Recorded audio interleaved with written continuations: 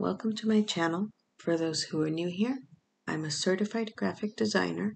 I've been designing for about 15 years now, and I've been selling my products online for about 8 years. I've sold on Etsy, eBay, Shopify, and Amazon. In my channel, you're going to find step-by-step tutorials on how to make custom t-shirts, mugs, invitations, and how to use the Cricut machine and Photoshop to design and bring your ideas to life. So a few weeks ago, I made a Cricut tutorial on how to print and cut this design and press it on a t-shirt. And a few of you asked me for a design tutorial. So today I will be going over how I created this design. If you're brand new to Photoshop and are trying to learn some basic skills, this video is also for you. If you haven't already, go ahead and download and install Adobe Photoshop from the Adobe website. I'll leave a link to that below. I'm using the latest version of Photoshop, but if you're working with older versions, that should work fine too. Once Photoshop is open, click on Create New. For the size on here, I'll be using the standard 8.5 by 11 sheet to print on, so that is the document size that I want. And one thing to make sure of is that your resolution is always at 300 pixels per inch, so that it gives you the best print quality. Those are pretty much the only settings that I tweak when creating a new document. For everything else, I just use the default settings and go ahead and click on Create to get started on your project. And I'm going to have a picture of the t-shirt on the side here so that I can refer back to it as I'm trying to recreate the design. To get started, I'm going to show you how to use Google to search for clip art. We are searching for images in PNG format, which means they have transparent backgrounds, making it easy to use the images as design elements to move around your Photoshop document. We're going to start by searching for this image of Pikachu and Ash. So go ahead and type in Pikachu and Ash PNG.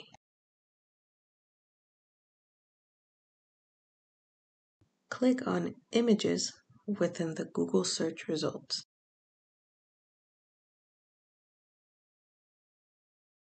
Once we find the image we want to use, we go ahead and double click on it, and that'll take us to the website where the original image is posted so that we can download the image to our computer.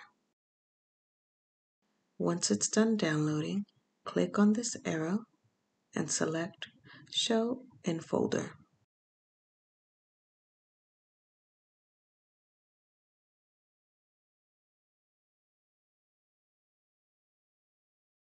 Then hold down click and drag the image file into your Photoshop document. Once you drop the image into the document, you'll see this rectangular bounding box around the image. You can drag the corners inward or outward to make your image smaller or larger and resize to your liking. Press Enter once you're done resizing your image to get rid of the bounding box. We are going to repeat the same process for all the characters that we will be using in this project.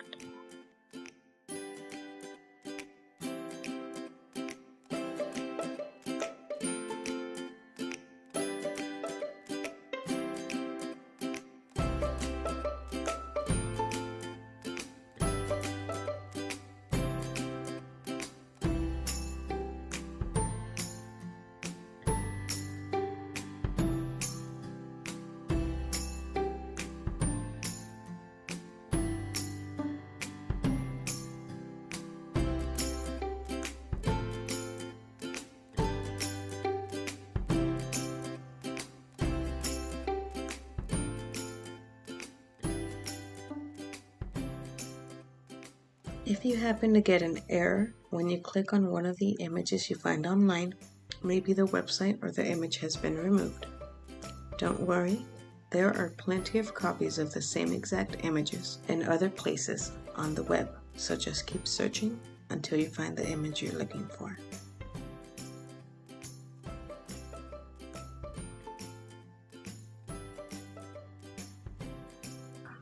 There will be times when you won't be able to find the image in PNG format, meaning that it will have a white or black or different colored background, or in the case of Bulbasaur, it'll have these checkered square backgrounds, and you're going to have to remove the background on your own using Photoshop.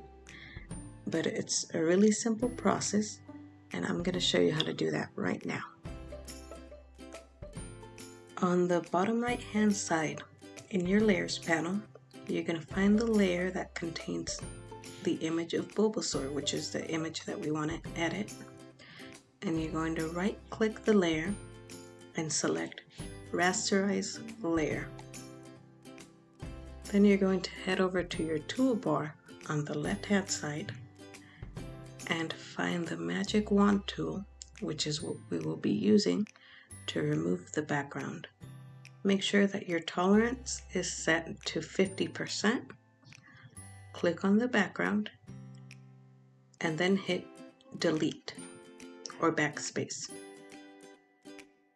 You can see that Bulbasaur now has a transparent background like the rest of the images. You can see the little marching ants box around Bulbasaur, meaning that the image is still selected. So you can hit Ctrl D to deselect the image, and then hit Ctrl T on your keyboard to bring up the bounding box and resize your image.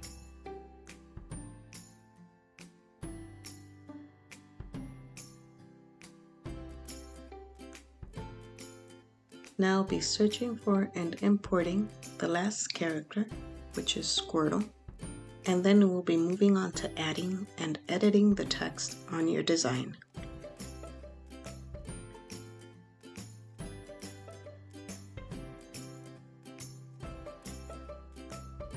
One thing I forgot to mention earlier about resizing your images is that you have to make sure that the little lock symbol up here is selected so that your images maintain the same aspect ratio as you're resizing. Otherwise, they will not resize proportionally and they will end up looking distorted. After resizing, the last step is to flip Squirtle because I want him to be facing away from Ash. To do that, go up here to Edit, Transform, and select Flip Horizontal. We're going to head back to Google to look for the font that we will be using.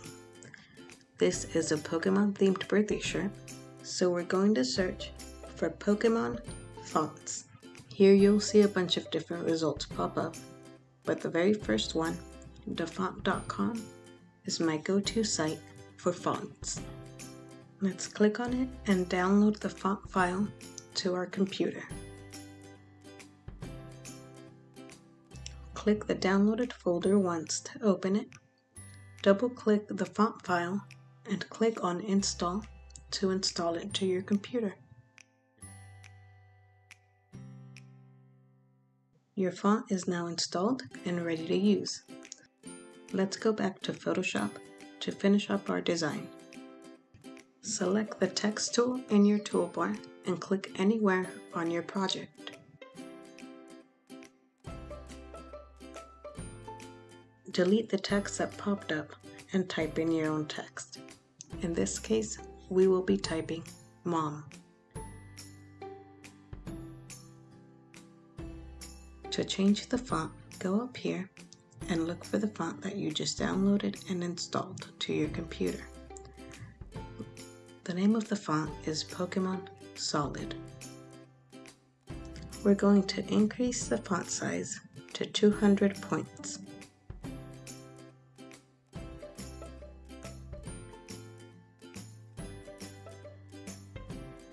Then click on the Move tool to reposition your text.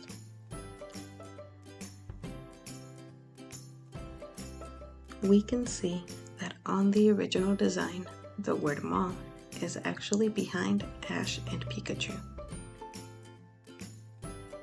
Go over to your Layers panel, find the layer with the text in it, and drag it below the layer with Ash and Pikachu in it. Hold click as you drag and let go once you're ready to drop. With your text tool selected, double-click on your text to highlight it so that we can change its color. On the bottom left-hand corner, you'll see two color swatches. Double-click on the very first one to bring up the color picker option. We want the word mom to be the same shade of red as Ash's hat. To do that, simply click anywhere on Ash's hat to sample its color.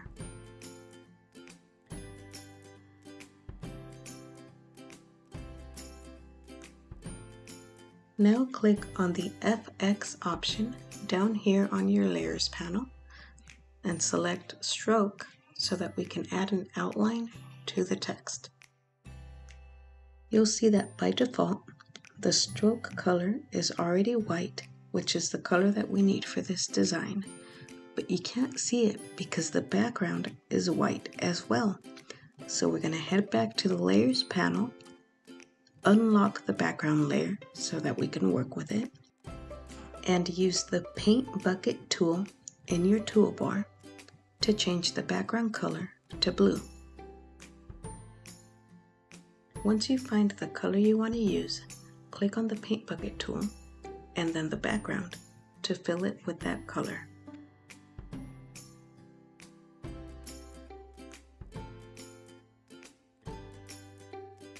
Now find your text layer again and click on the FX tool so we can go back to adding the stroke.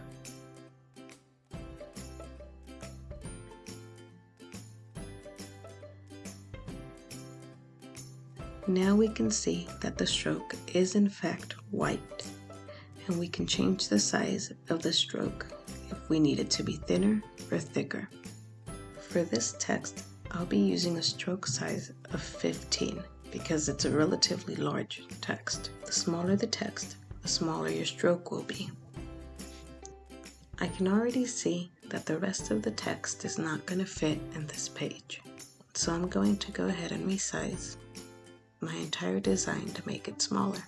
To do this, go over to your layers panel, click on your first layer, and then hold down the shift button and click on every other layer that you want to resize as you're holding the shift button down. Right now, we're going to resize everything except for the blue background layer. So I'm clicking on every other layer as I hold down shift. Once you're done selecting all your layers, you're going to let go of the shift button, and if you did this correctly, all of your layers should still be highlighted. If not, then go back and try again. Once you've got all of your desired layers highlighted, you're going to hit Ctrl-T on your keyboard, and that's going to bring up the bounding box around your entire design so that you can resize everything at once.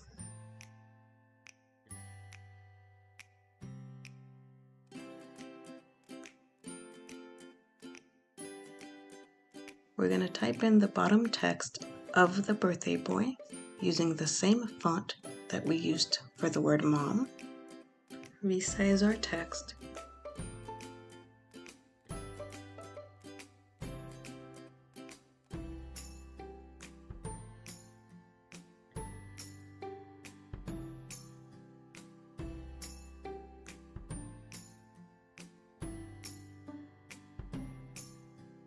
And up here in your characters toolbar, you're going to change the leading, which is the space between each line. You can see on here that these lines are really close together. Before making any changes to your text, always make sure that it's highlighted. So we're going to increase the leading to 80 points. And we can see that looks much better. We can also change the tracking, which is the spacing between letters.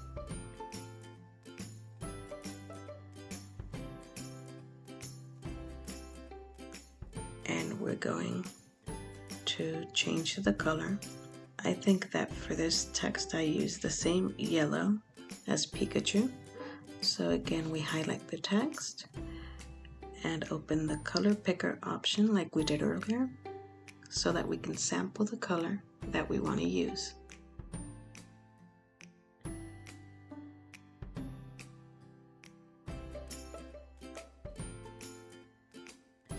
Let's add a stroke to the text. This time the stroke color is going to be blue, but it's not going to be the same blue as the t-shirt we're using or the background. It's going to be a darker blue so that it can stand out a little more. On the original design, the words birthday boy are all capitalized. An easy way to do that without having to delete and retype the phrase is to just highlight the phrase and go back to the characters panel again and click on this option down here that says all caps, and that will capitalize the highlighted phrase.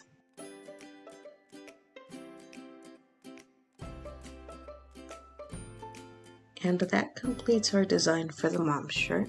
You can create the dad's and the birthday boy's shirts using the same techniques that I showed you here, just tweaking, changing, and editing the text color, size, and font to fit your needs. If you're going to be using the Cricut to cut out your design, you need to hide or delete the blue background layer and save your file as a PNG file. To do that, first delete the background layer within your layers panel to make sure that your image is transparent. Then go up to File, click Save As, and select the format PNG from the drop-down menu. Go ahead and save the file to your computer. You are now ready to go on to the next step, which is printing, cutting, and pressing the design onto your t-shirt. I'll leave the link to that video up here so you can check it out. I hope you found this helpful. Let me know down below if you have any questions, comments, or requests, and be sure to like and subscribe for future videos.